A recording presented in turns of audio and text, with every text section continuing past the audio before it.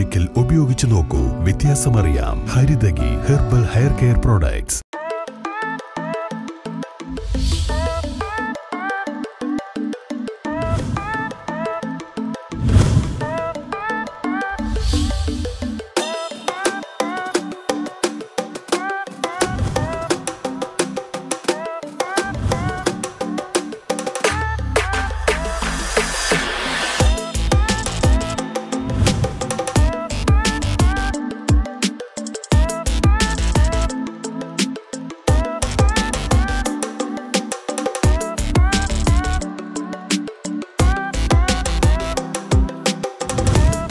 നമസ്കാരം. ആനക്കാര്യത്തിൻ്റെ പുതിയൊരു അധ്യായത്തിലേക്ക് എല്ലാവർക്കും സ്വാഗതം. ഞാനിപ്പോൾ നിൽക്കുന്നത് എവിടെയാണെന്നറിയോ? ഗുരുവായൂരിൽ പുന്നത്തൂർ ആനക്കോട്ടയിലാണ്. ഇവിടെ വന്നു കഴിഞ്ഞാലുള്ളൊരു പ്രത്യേകത എന്താണെന്ന് വെച്ച് കഴിഞ്ഞാൽ നമുക്ക് ഇഷ്ടം പോലെ ആനകളെ നമുക്ക് കാണാൻ പറ്റും. ഒരുപാട് വിശേഷങ്ങളും കാഴ്ചകളും ഒക്കെ ഉണ്ട് ഇന്നത്തെ ആനക്കാര്യത്തിൽ. അപ്പോൾ നമുക്ക് തുടങ്ങാം. എല്ലാവർക്കും ഒരിക്കൽ കൂടെ ആനക്കാര്യത്തിലേക്ക് സ്വാഗതം.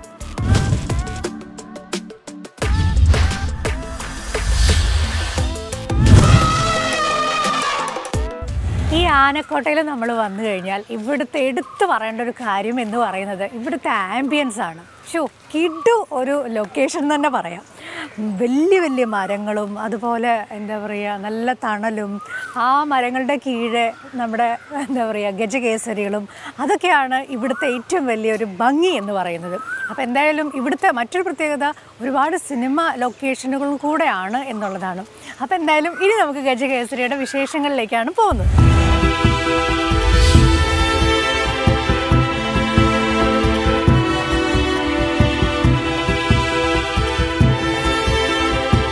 കൊമ്പന്മാരുടെ അടുത്തേക്ക് പോകുന്നതിന് മുമ്പ് അല്ലെങ്കിൽ കൊമ്പന്മാരുടെ മുമ്പിൽ ഒരു കൂട്ടം പീക്കിരി പിള്ളേർ നിൽക്കുന്നുണ്ട്. ഏതോ സ്കൂളിൽ LKG കുട്ടികളാണെന്ന് തോന്നുന്നു. കുഞ്ഞു യൂണിഫോമും കാര്യങ്ങളൊക്കെ ഇട്ട് ഇവർ ഏത് സ്കൂളാണെന്നൊക്കെ ചോദിക്കാം. അവരുടെ ഒരു ആനയെ കണ്ടിട്ടുള്ളൊരു കൗതുകം അതെല്ലാം അവരുടെ മുഖത്തുണ്ട് കേട്ടോ.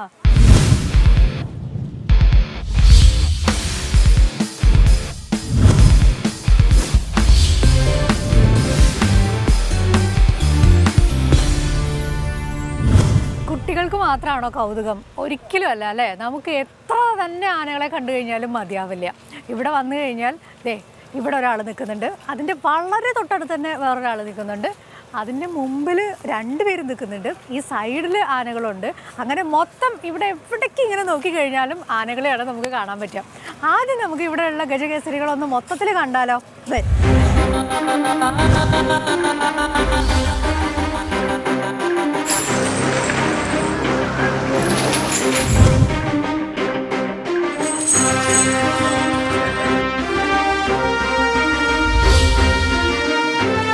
ഈ ആനക്കോട്ടയുടെ ഒരുപാട് കാര്യങ്ങൾ നിർവഹിക്കുന്ന 2 വനിതാ രത്നങ്ങളെയാണ് നമ്മൾ പരിചയപ്പെടാൻ പോകുന്നത്.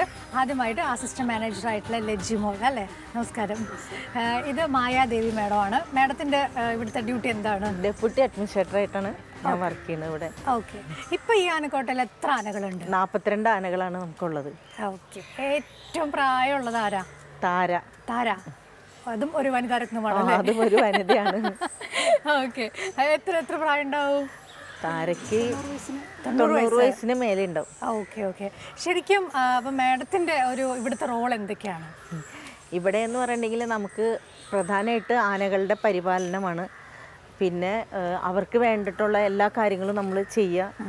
ഇതൊക്കെയാണ് നമ്മൾ കൂടുതലായിട്ട് ചെയ്യുക. ഇവരുടെ രക്ഷകൾ. പിന്നെ ഞങ്ങൾക്ക് ഇത് കൂടാണ്ട് ഗോക്കളുടെ കാര്യങ്ങളും ഉണ്ട്. ഗോക്കളുടെ സംരക്ഷണവും ഞങ്ങളിലൂടെ തന്നെയാണ് ചെയ്യണത്. അത് വേറെ വിഭാഗം. അതുണ്ട്. നമുക്ക് 3 സ്ഥലത്തായിട്ടുണ്ട്. ചെറുതായിട്ട് ഇപ്പോൾ ക്ഷേത്രത്തിനോട് ചേർന്ന് തന്നെ ഒരെണ്ണമുണ്ട്. ഒരു ചെറുതായിട്ട് ഒരെണ്ണമുണ്ട്.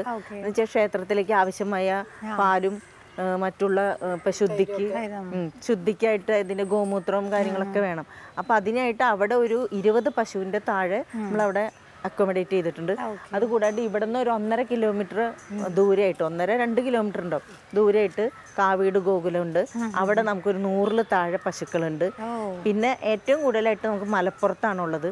വേങ്ങാട് എന്ന് പറഞ്ഞ സ്ഥലത്ത് 1500 പശുക്കളും അതുപോലെ കാളകളും കൂടിയിട്ടുണ്ട്.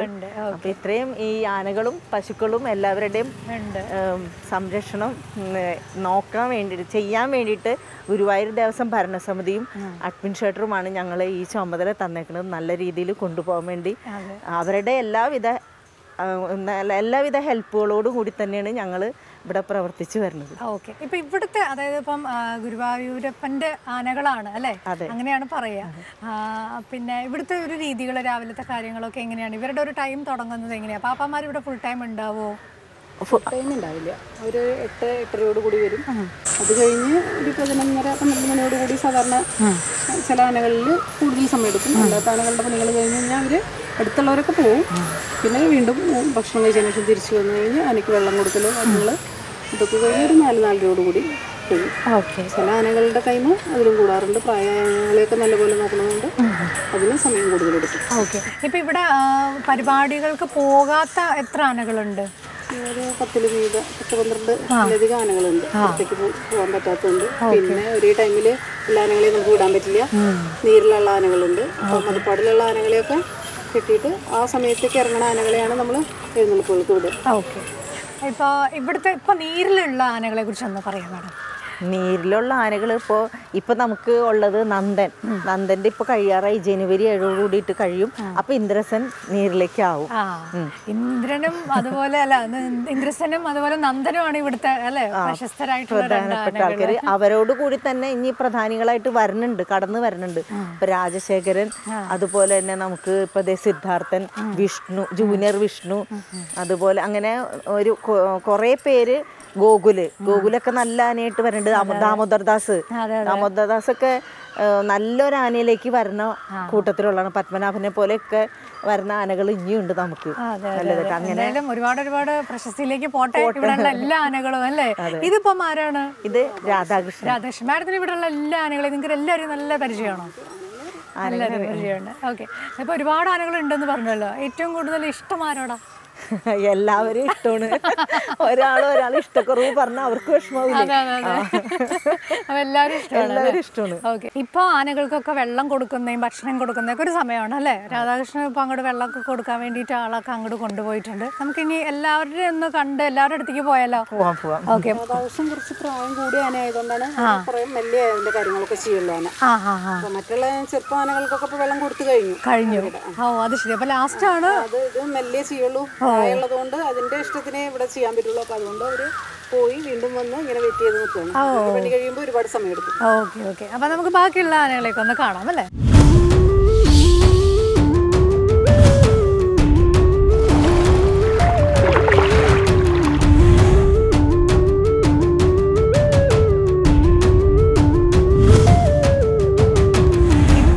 ഇന്ദ്രസന്റെ മുമ്പിലാണ് നിൽക്കുന്നത് അല്ലേ? ഇന്ദ്രസൻ ഭക്ഷണം കഴിച്ചുകൊണ്ടിരിക്കുകയാണ്. ഊണിന്റെ സമയമാണ്. അപ്പൊ നല്ല സമയത്താണ് നിൽക്കുന്നത്. ഇന്ദ്രസനെ കുറിച്ച് എന്താണ് മാഡത്തിന് പറയാനുള്ളത്? ഇന്ദ്രസൻ നമുക്ക് ഏറ്റവും പ്രധാനപ്പെട്ട ഒരു ആനയാണ്. ഇപ്പൊ കോട്ടയിലെ ഒന്നാമതായിട്ട് നിൽക്കുന്ന ആളാണ്. നന്ദൻ കഴിഞ്ഞാൽ പിന്നെ ഇന്ദ്രസനാണ്. അതെ. ഏറ്റവും കൂടുതൽ ആരാധകരുള്ള ആൾക്കാരാണ്. അതിലൊരാളാണ് ഇന്ദ്രസൻ ആന. അതെ. ഇന്ദ്രസന്റെ അഴക് പ്രത്യേകിച്ച് പറയേണ്ട ആവശ്യമില്ല. അത്രയും ആവശ്യക്കാരെ ഏറെയാണ്. ആരാധകര് ഒരുപാടുള്ള ഒരു ആനയാണ് ഇന്ദ്രസൻ ആന. അതെ. ഒരുപാട് ഉത്സവമൊക്കെ കിട്ടണമെന്ന് ആഗ്രഹിക്കുന്നത് അല്ലേ? അതെ. ഇത്രയും അധികം ആരാധകരുള്ള ഒരാളാണ്. പിന്നെ ഇവിടുത്തെ സ്വഭാവത്തിൽ ഇവിടെ മാഡത്തിന് ഇത്രയും വന്നിട്ടുള്ള അനുഭവത്തിൽ എന്തായാലും തോന്നിയിട്ടില്ല? ഒന്നുമില്ല. നല്ല സൈലന്റ് ആയിട്ടാണ് ആള് പോണത്. കുഴപ്പങ്ങളൊന്നുമില്ല. ഓക്കെ. അവരുടെ ചട്ടക്കാര് ഒന്ന് പറയാമോ? അവരുടെ ചട്ടക്കാരൻ ഇപ്പൊ സന്തോഷ്. കൃഷ്ണമൂർത്തിയാണ് ഒന്നാം ചട്ടക്കാരനായിട്ടുള്ളത്. കൃഷ്ണമൂർത്തിയാണ്. അപ്പൊ സന്തോഷിനോട് വേണമെങ്കിൽ കുറെ കൂടി കാര്യങ്ങൾ വേണമെങ്കിൽ സംസാരിക്കാം. കൂടുതൽ കാര്യങ്ങൾ അറിയാൻ പറ്റും. ശരി.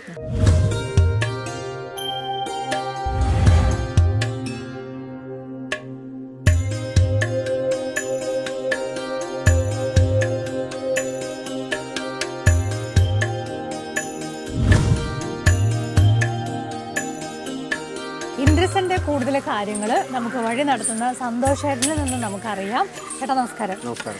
ഇപ്പൊ കുളിയൊക്കെ കഴിഞ്ഞ് അല്ലേ ചോറ് കൊടുത്തോണ്ടിരിക്കുകയാണ്. പൊതുവെ ഇന്ദ്രസന്റെ കാര്യങ്ങളൊന്ന് സ്വഭാവം ഒന്ന് പറയാമോ? നല്ല സ്വഭാവമാണ്.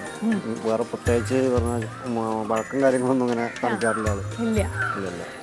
പിന്നെ ഇത് ഒരുപാട് ആരാധകരുള്ള ഒരു ആനയാണ്. പിന്നെ ഒരുപാട് പൂരങ്ങളുണ്ട്. ഇപ്പോൾ ഇവിടെ തൊട്ട് ഭയങ്കര പൂരത്തിന്റെ സീസൺ ഓൾറെഡി ആയി.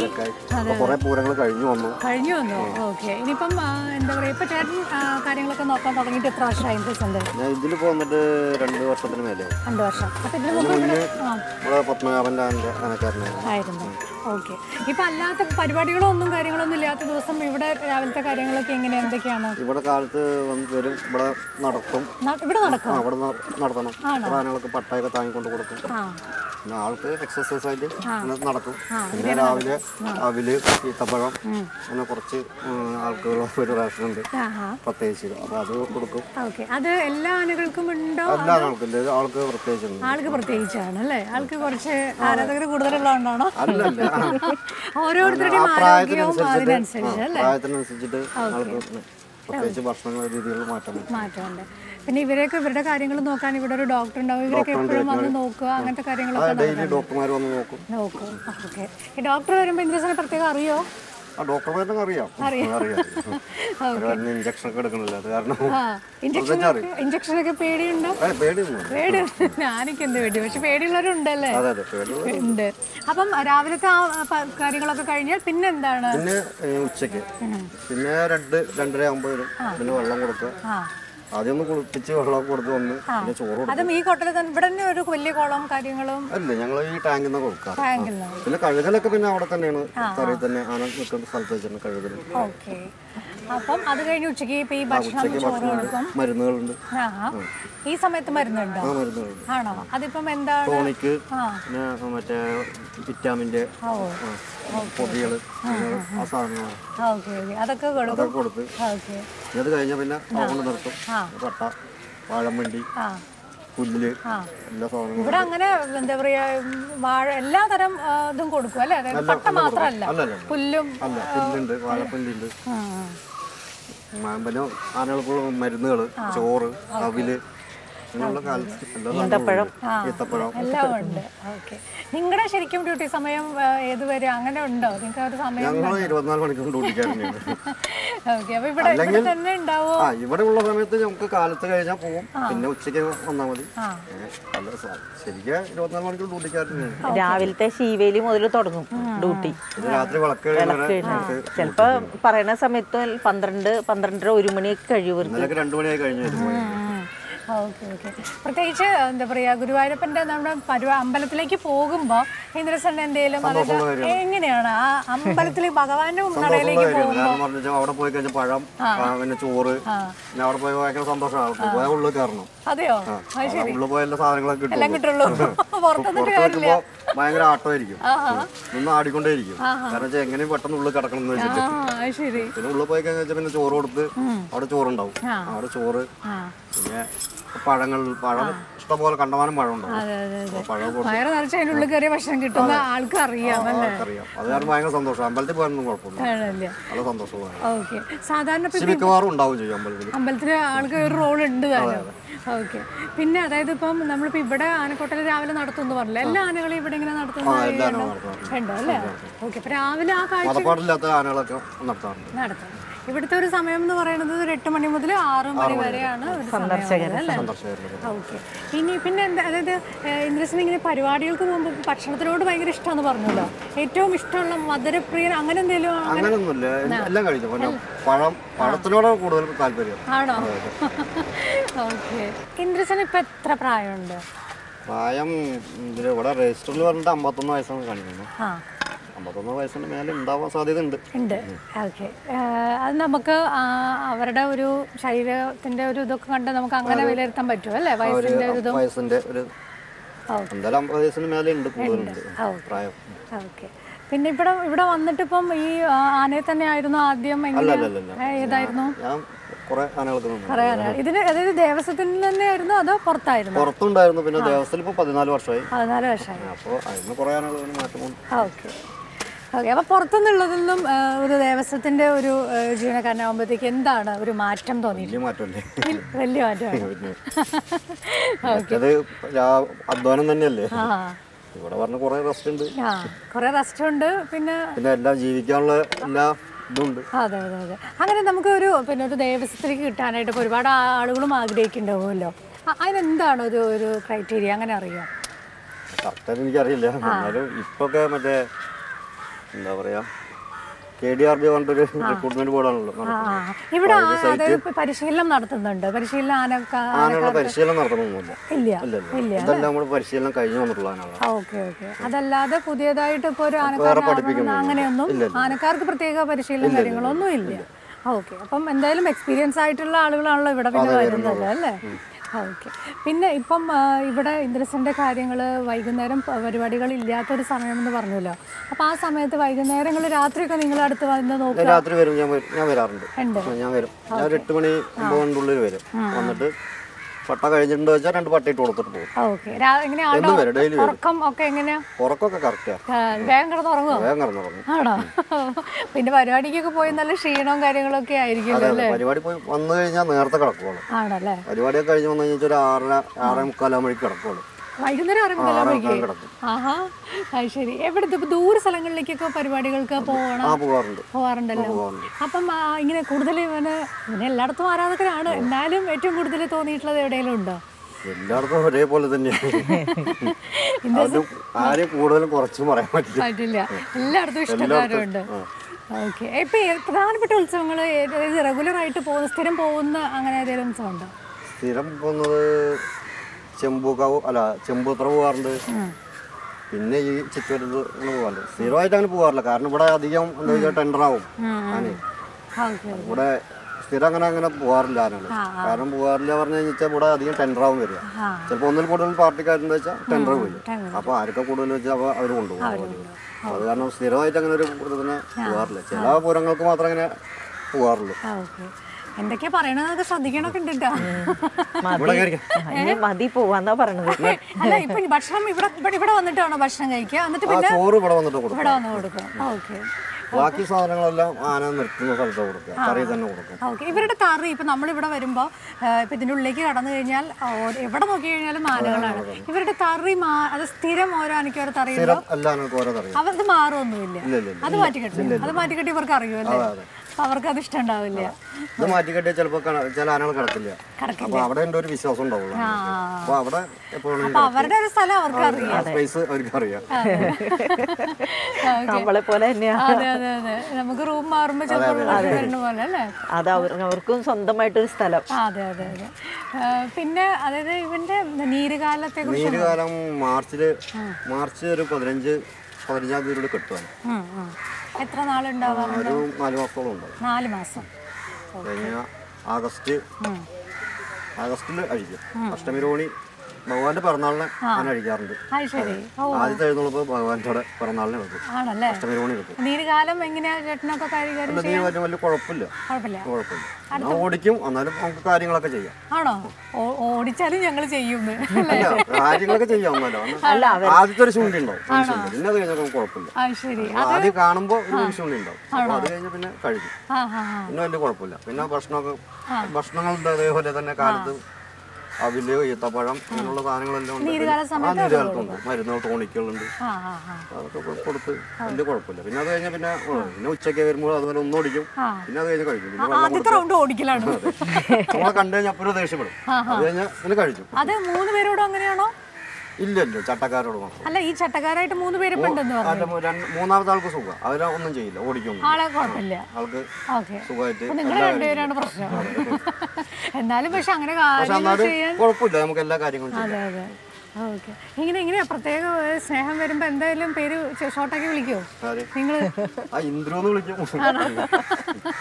അങ്ങനെ രാവിലെ ഒക്കെ അടുത്ത് ചെല്ലുമ്പോ എങ്ങനെയാ മൂപ്പരുടെ ഒരു രീതി? ഭയങ്കര സ്നേഹപ്രകടനാണോ? ആണോ? രാവിലെ കാണുമ്പോഴേ ആണോ? എന്താ അങ്ങോട്ടൊരു സിഗ്നൽ എന്ത് കൊടുക്കും? പേര് വിളിക്കാണോ ചെയ്യാ? വിളിക്കും. എന്താന്നൊക്കെ ചോദിക്കും. അപ്പൊ ആള് ഭയങ്കര സന്തോഷം. അപ്പൊ അതാണ് ചിലപ്പം മൂട് മാറി നിൽക്കുന്നുണ്ടാവുമല്ലോ. അപ്പം ദേഷ്യമായിട്ട് നമുക്ക് അറിയാം. നിൽക്കുന്നുണ്ടോ നമുക്കറിയാം. നമ്മൾ കയറി ചെല്ലുമ്പോ തന്നെ അത് നിൽക്കുന്നത് കാണുമ്പോ നമുക്കറിയാം. സ്വഭാവത്തിൽ മാറ്റം വന്നിട്ടുണ്ടെന്ന് വെച്ചാൽ നമുക്ക് കണ്ടറിയാം. ഇപ്പൊ 14 വർഷമായി ഈ ആനപ്പണിയിൽ ഇവിടെ. അല്ല, 14 വർഷമല്ല, അതിൽ കൂടുതലായി. ആദ്യത്തെ ആന ഏതായിരുന്നു എന്ന് പറഞ്ഞു? ആദ്യം രോഹിണി നാഗേരിമനാന്ന് പറയും. അവിടെയായിരുന്നു ഞാൻ ആദ്യമായിട്ട് പണി തുടങ്ങുന്നത്. അവിടെ നീലാണ്ട ദേശവൻ പറഞ്ഞിട്ട് കുറെ ആനകളുണ്ടായിരുന്നു. അതിന്റെ കൂടെ തന്നെയായിരുന്നു. ഇന്ദ്രസന്റെ വാലുകൊണ്ട് ചെറിയൊരു ടച്ചിങ്സ് ഒക്കെ കിട്ടിയിട്ടാ. പക്ഷെ ഇന്ദ്രസൻ ഇങ്ങനെ നിൽക്കുന്നതുകൊണ്ടാണ് നമുക്ക് നല്ല വെയിലൊന്നും ഇല്ലാണ്ട് നല്ല തണലിൽ സുഖമായിട്ട് കാര്യങ്ങളൊക്കെ ചോദിക്കാനായിട്ട് പറ്റുന്നുണ്ട്. ആള് ഇനിയും ചോറ് അവിടെ ഉണ്ടോന്നാണോ നോക്കണത്? ആണല്ലേ? അതെ, നമ്മള് സാധാരണ ഇവിടുന്ന് ചോറ് കഴിച്ചു കഴിഞ്ഞിട്ടുണ്ടെങ്കിൽ നേരെ അങ്ങ് പോവാ പതിവ്. ഇവിടെ അങ്ങനെ നിർത്താറില്ല അല്ലേ? അപ്പൊ ഇനിയും ഉണ്ടോ എന്നുള്ളതാണ് പുള്ളി നോക്കണത്. അതെ അതെ അതെ. മാഡം ഇങ്ങനെ, അതായത് ഇപ്പം ആനകളെ ഈ ഒരു ഇതിലേക്ക് വന്നിട്ട് അധികം നാളായിട്ടില്ലല്ലോ. അപ്പൊ വന്ന സമയത്തൊക്കെ പേടിയുണ്ടായിരുന്നോ? ഇല്ല, പേടിയില്ല. ഇവരുള്ളപ്പോ എനിക്ക് പേടിയില്ല. ഇവരുണ്ടെങ്കിൽ ധൈര്യമല്ലേ. ഓക്കെ, ചേട്ടന്റെ കുടുംബത്തെ കുറിച്ച് ഒന്ന് പറയോ? ഭാര്യ, 2 മക്കള്. മോൻ 6ാം ക്ലാസ്സിൽ പഠിക്കുന്നു. ചെറിയ മോൻ 4ാം ക്ലാസ്സിൽ പഠിക്കുന്നു. വീട് പാലക്കാടാണ്. പാലക്കാട് കൊല്ലംകോട്. ഓ, കൊല്ലംകോട്, പാലക്കാടുകാരനാണ്. അപ്പൊ ഗുരുവായൂരായിട്ട് ഇപ്പൊ കുറെ കാലങ്ങളായി. അപ്പൊ നാട്ടിലേക്ക് നിങ്ങൾ അവധി എടുത്ത് പോകുമ്പോ ആനയുടെ കാര്യങ്ങള് ഞങ്ങൾക്ക് ഒരാളില്ല വെച്ചാൽ ഒരാൾ മാറി ഒരുമിച്ച് പോകേണ്ട അവസരം വരാറില്ലല്ലോ. അങ്ങനെ എന്തെങ്കിലും ആവശ്യം ഉണ്ടെങ്കിൽ വേറെ ആരെയും ഏൽപ്പിച്ച് പോകാറുണ്ട്. കാരണം ഒരാളെ കൊണ്ട് എന്തായാലും ഞങ്ങൾ ആരും ഒരാളുണ്ടാവും. അതിന്റെ കാര്യങ്ങൾ മുടങ്ങരുതല്ലോ. അതെ അതെ അതെ.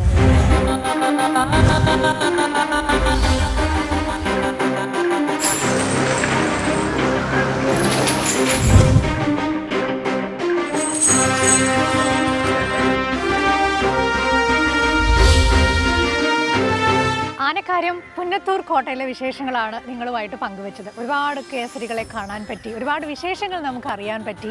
ശരിക്കും ഇവിടെ വന്നു കഴിഞ്ഞാൽ പെട്ടെന്നൊന്നും പോകാൻ തോന്നില്ല. അത്രയും അധികം ആനകളെ കാണാൻ, ഒരുപാട് കാര്യങ്ങൾ അറിയാൻ ഒക്കെ ഇവിടെയുണ്ട്. എന്തായാലും തൽക്കാലം എനിക്കിവിടുന്ന് പോകേണ്ട സമയമായി.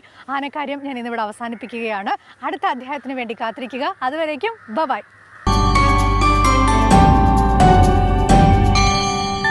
ഒരിക്കൽ ഉപയോഗിച്ചു നോക്കൂ, വ്യത്യാസമറിയാം. ഹരിതകി ഹെർബൽ ഹെയർ കെയർ പ്രോഡക്ട്സ്.